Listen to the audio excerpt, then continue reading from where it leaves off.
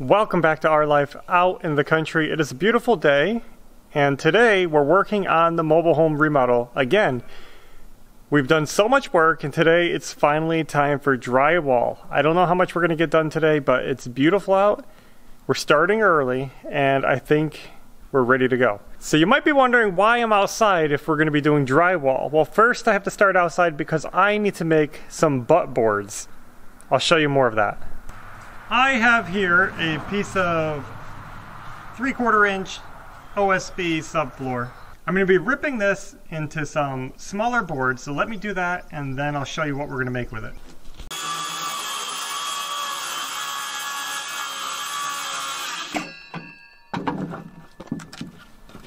I cut this piece of OSB to 9 inches wide, and this is going to be my butt board. You're probably thinking that doesn't sound very good, but it's going to make a lot of sense when you see how it works. These are builder shims or drywall shims, and it's basically a piece of thin paperboard, cardboard. And you can usually find these in the building supply stores, but they're basically for shimming out studs. If you have like a stud that's not straight and you're putting your drywall up, you can put these on the face, staple them on, and even out your wall.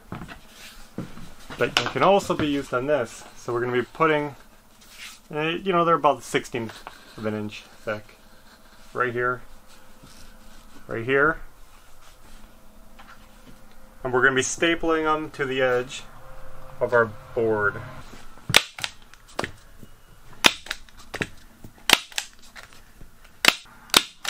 Done. Now it's going to be easier to show you how this works than to explain it, so let us get our first sheet up and we'll take it from there. We're going to be starting in this back corner because that's the best place for us to start. It's going to be a little tricky because we have our drywall on the floor in the way and I can't use my handy drywall lift. We might try to half use it, but we're going to try to get our first piece up there as our starter. I might try to extend this arm out as far as I can, so that it can reach out over the drywall. This is going to be unbalanced, but for one sheet, it might be okay.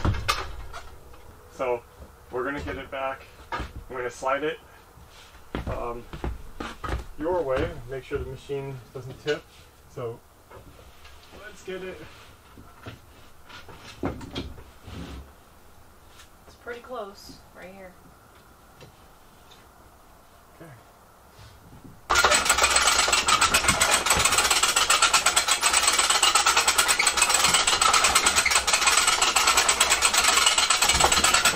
You gotta go toward the wall before you tighten it up.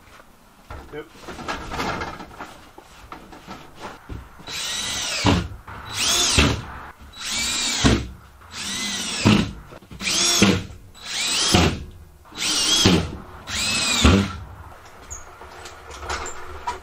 It like made it so easy. Alright guys, that went a lot easier than I expected. The first drywall is up. This is like celebration time. But you guys want to know about the butt board, right? That's what you're thinking? We're ready for that. As you can see, this might look a little odd to some of you, but you can see my drywall is floating. I didn't end it on a stud and you're saying, oh no, he made a mistake, he wasn't paying attention. No, that's by design. A butt board is a handy tool for people like us who aren't that great at drywalling. And what it's going to do is help us hide our butt seams. So what we're doing is creating floating butt seams. That's what this is called, a floating butt seam. So this is the butt, and I don't know if you can see, but on drywall there's a tapered edge on the long edge. It slopes inward so that you have room to put your paper and your mud compound on there. But the ends are not tapered. They're just full thickness along these sides. So when you butt two sheets up together, you end up putting the tape and the compound on top and you get a hump in your ceiling. And that hump is really hard to hide if you don't know what you're doing. And I'm not great at drywalling. We're going to put this right up here and hope the plastic isn't too tight, because I didn't compensate well for that, did I? Well, I think we're in there. Now, ideally, you want your drywall to stop at the very center of your bay, but we're just going with the ceiling here. So you put this in. We're going to screw these in like normal.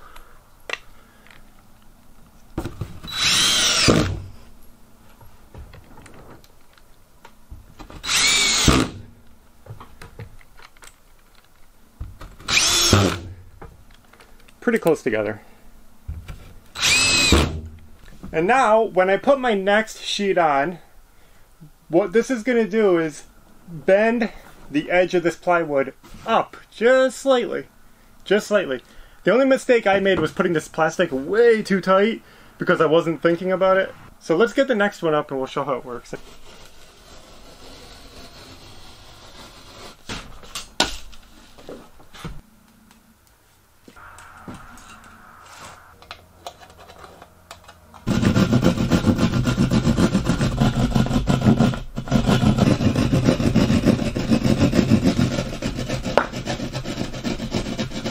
Okay. Now we haven't shown this in a long time and many of you probably haven't seen it. This is our drywall lift. And basically this is just a tool to hold the drywall up to the ceiling so we don't have to hold it above our heads and break our backs trying to get this house done. We put it right up here. Well, this tilts. Let me show you. Tilt it down. You can set your drywall without the handle there. Let me get this right. Good. So this tilts down, you put your drywall here, you lift it into place, and you crank the handle up. It's pretty simple.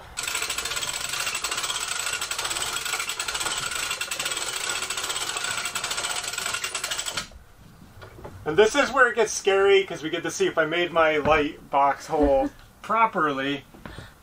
If you guys see a video edit, then you'll know. It's looking okay. I'm a little snug on my length. We can trim that.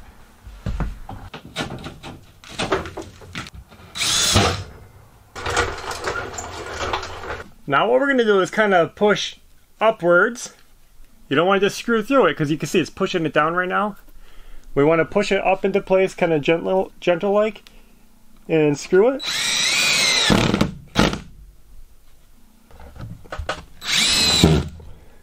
Let me put another one in for fun. You see any other spots that could use another one for fun? Yes, you missed one over here. That was fun. Alright guys, so here's how it works. Our butt joint was floating and we created this butt board to attach the two sheets together. It's just as strong as if it was on a joist. But what this does is, because we put those cardboard shims here and here, is it causes the board to bow in toward the center. And it creates its own, let's see if we can see it, creates its own taper. Can you see that gap? So you can see there's space under there. It's kind of hard to see, but you can see it. So now we created our own artificial taper. The drywall sucks up a little bit, and that little bit of space gives me the space I need to put my paper and my compound when I'm taping the seams, and I can float it and it'll be smooth with the ceiling. It won't be a hump. If you had them both ending on the wood like you would think naturally to do, you would have to create a hump to hide it, and I hate that. Yeah, that's really difficult to deal with. So that's how we're doing it. We're gonna have a perfectly flush level ceiling when we're done. Awesome. Now that we explained all that, it's going to get a lot easier. Hopefully we can cut out these holes all cleanly and get these pieces up. I would like to get the ceiling done like right now fast. Yeah. And then the walls should be a piece of cake.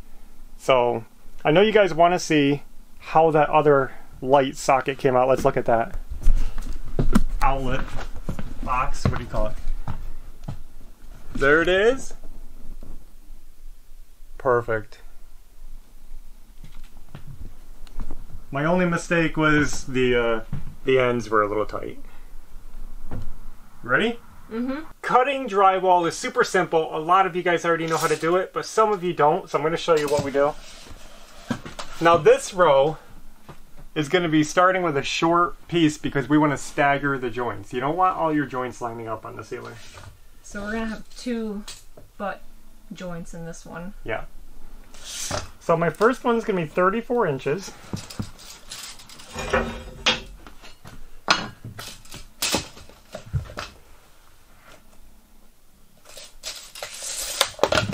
If you're doing drywall, buy a drywall square like this, because these are handy. Aren't they also called T-squares? Guess so.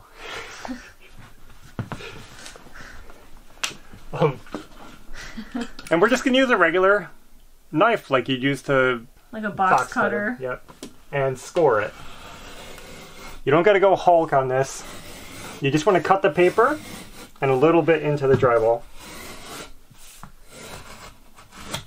There it is. If you're paranoid, you can go another time, but really, I'm just going to show you that one time is enough. I usually go 2 times through it just because I like a nice clean break. So we score it. You already hear it break. You just bend it. And that's it. And that's pretty scary since that's your walls and ceiling in your house. And then I'm just going to go through the back.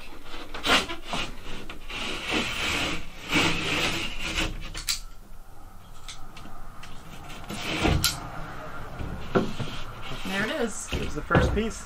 You want to hold that? 12 and a half and 15 and 5/8. It was, the light was 15 and 5/8 over and 12 and 5/8 from the wall. So that's where it goes.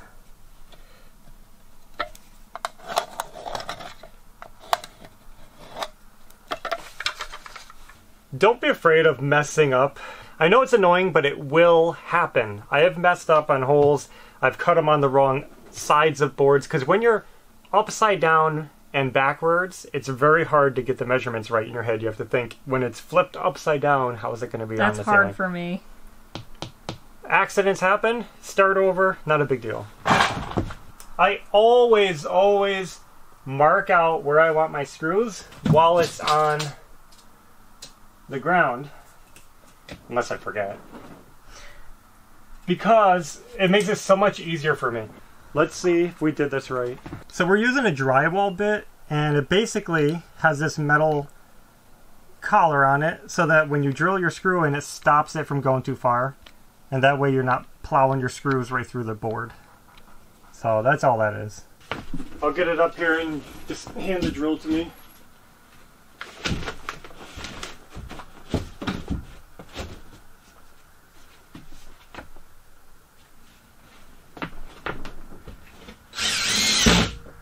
There it is, 2 for 2, not bad.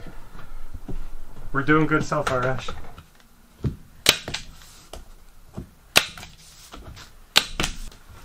So there's 3 more boards ready to go. 9 inches wide, doesn't have to be perfect.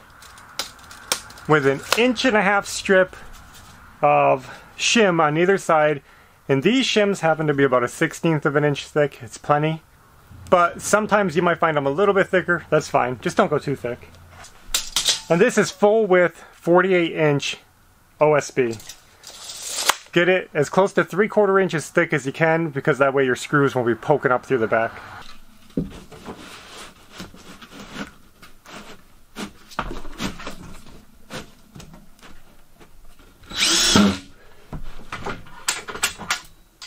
Good? Yeah. Alright guys, this is coming out so good. You can see the ceiling is going up pretty fast. I just got my second floating butt seam going. You see how that creates that little divot? Yeah, space right there. Perfect. Now it's time for the light check. Let's see how my light holes did. This one is looking good, but you might notice I almost made a major mistake. My first one was marked on the wrong side, and that's exactly what I was talking about. Always double check. But that one came out good. And this one is okay. There it is, guys. The ceiling is done. It looks so good. This was the last section we did. Almost messed up again. I don't know what my brain is doing. I keep getting them backwards, but I caught it. The good news is that at least I didn't mess anything up. We didn't waste any drywall. And it looks awesome. Look at it. We have a ceiling. Now let me talk about some weight issues since we're hanging drywall in here. This has come up a few times. I've wanted to talk about it and I always forget. We're doing this to this home specifically. I don't recommend you doing it to every mobile home. Our mobile home is sitting on a concrete block foundation. The foundation is very strong, very level. The walls sit right on the foundation. It's very well supported. It's built practically like a house, just a little cheaper. Adding all this excess weight, the drywall, the lumber, the walls, everything, it can cause stress on a standard mobile home, especially not on a foundation. So while I'm not saying it can't be done, I'm saying be careful, do your research, and make sure your house can hold it. Not every mobile home is built the same, and not every mobile home can handle this weight the same. So I feel comfortable doing what we're doing, and if we have any structural problems, I can address those problems, but I don't anticipate anything. In fact, the front of the house already has drywall all over the paneling, and it hasn't caused any problems there. It's literally on a block foundation, nice and strong. So I just wanted to give you guys that heads up in case you say, hey, I want to do that. I don't want to discourage you, but make sure that your mobile home can handle it, because if it's just sitting on blocks and it doesn't have a proper foundation, it's going to settle, it's going to move, and those outside walls aren't going to have a lot of strength underneath them to hold all of it up. Now, if you live in a standard home on a block foundation, it doesn't even have to be a mobile home, go at it, have fun, build out your walls. It's probably going to handle it fine, but just check out the structure first. Well, we got the lift out of the room. Now we're going to do the walls. I think we're going to start over here somewhere. So I'm waiting for Ashley to get back, and then we're going to start throwing the drywall up. I've been using this knife. I just picked this up. I usually use a jigsaw, believe it or not, to cut my light box holes and all that. I find that it makes a very clean drywall cutting. I couldn't find the jigsaw I wanted, so I just went ahead and bought this to get the project going.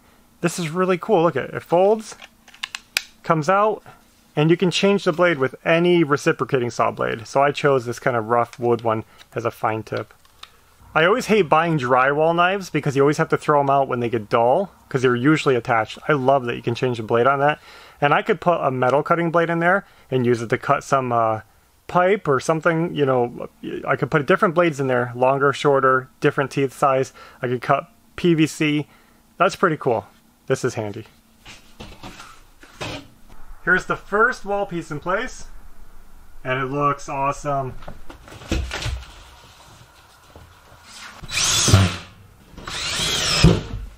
I'm getting ready to cut out a really sensitive and delicate piece. I have to cut out this whole opening for the window, which means we're gonna have a pretty thin piece on top, and we're gonna have a pretty thin piece on the side. It's going right there.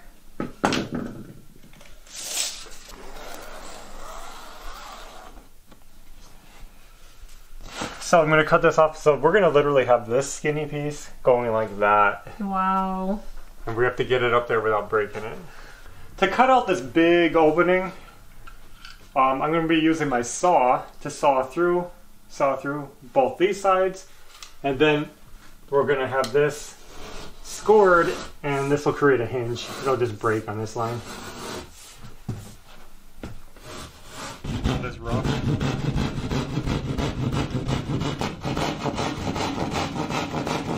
So now that the sides are done, we'll just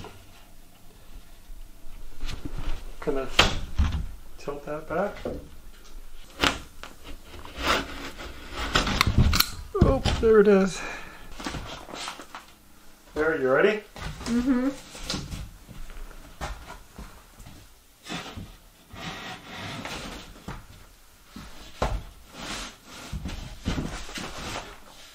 Ashley and I have been working diligently, and we are to the last piece. We're almost done.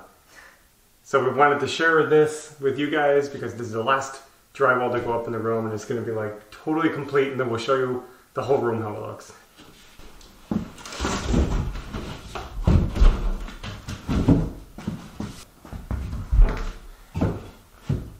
Well, here it is, guys. The room is done and we got our echo back. A lot of you guys mentioned how after we put the insulation up, how it was not echoey and it was just nice and quiet. Well, the walls are up so that we lost that. But look how good it looks. Nice and bright and clean, and let's do a spin around. all the insulation is covered. It looks nice. Yep. This is awesome. This is moving along so fast. And you guys might notice that there's still no closets, and you might say, why is he not building closets? In a conventional build, when you frame up a house, the framers come in and they frame everything, including the closets, and then the drywallers come in and they drywall. Since we're doing this ourselves, we're the framers and the drywallers, we can do it whatever order we want. And I did it this way because drywalling inside a closet is challenging. It's hard to get the drywall in there. You have to cut a lot more of the drywall to fit into all the little areas, and you can have more nailers. This way we just have a nice clean wall of drywall. I have my bracing in the wall already where I'm going to put my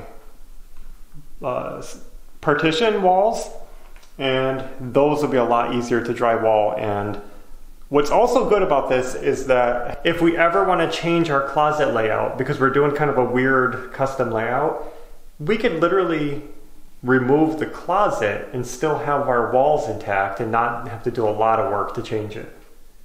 So that's just the route we're going. Closets will be coming soon. They're going to be a little bit different. We have a plan, so it's going to be good. You happy with how it all came out? Yeah.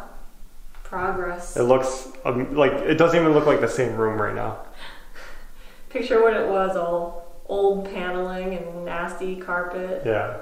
We got the drywall out of here. We just put it in the hallway for now. Everything's clean. I don't think there's anything else to show for now. So drywall done.